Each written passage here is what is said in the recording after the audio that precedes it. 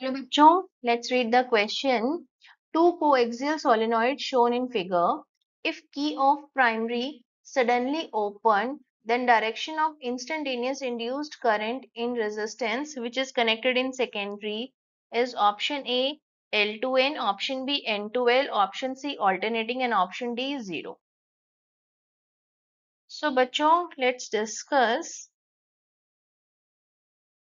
the concept of Lenz law.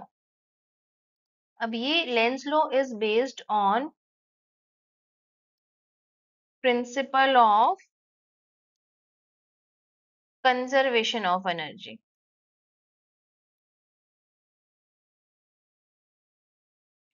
According to Lenz law, EMF induced is equal to minus d phi by dt. अब ये जो minus sign है ये क्या represent करता है कि जो आपकी इंड्यूस्ड करंट की डायरेक्शन है वो इस तरह से होगी that it will oppose any change in the magnetic field या फिर magnetic flux. तो बच्चों आपके पास पहली की जब आपका क्लोज है, he is closed of primary coil, उस टाइम पर आपका सिचुएशन क्या होगा? देखो आपका जो कॉइल है it is somewhat like this.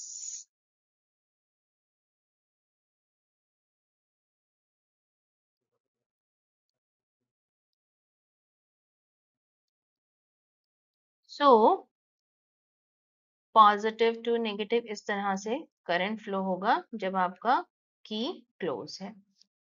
So scenario में आप देखो जब आपका करंट इस डायरेक्शन में है तो आपकी फ्लक्स की डायरेक्शन कैसे होगी? Using the right hand thumb rule your flux will be in this direction. ये हो जाएगा आपका नॉर्थ पोल, ये हो जाएगा आपका साउथ पोल.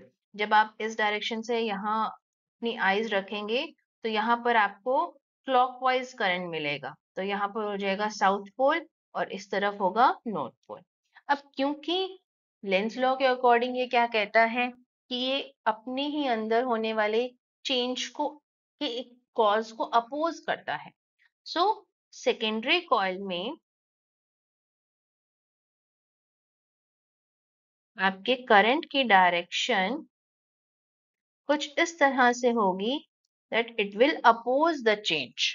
So अपोज करने के लिए फ्लक्स की डायरेक्शन को ऐसे होना पड़ेगा क्योंकि यहाँ पर फ्लक्स इस तरीके से है.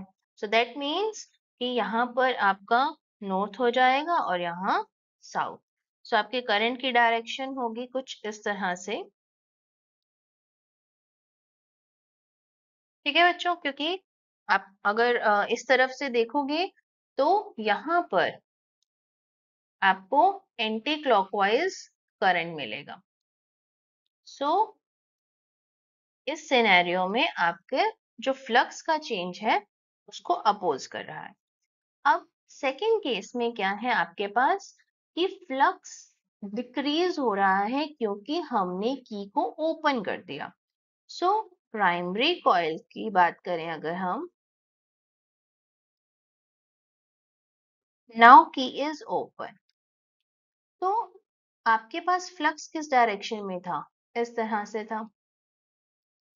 तो आपका जो सेकेंडरी कॉइल के अंदर फ्लक्स होगा वो इस तरह से इंड्यूस होगा क्योंकि आपका एकदम से की क्लोज हुआ है, फ्लक्स हैज स्टार्टेड रिड्यूसिंग. सो आपको फ्लक्स इंक्रीज करना है, इंक्रीज करने के लिए सेम ही डायरेक्शन में लेना पड़ेगा फ्लक्स. सो फ्लक्स की डायरेक्शन ये होनी चाहिए. अगर फ्लक्स की डायरेक्शन ऐसे है तो current using the right hand thumb rule कैसे होगा? इस तरह से.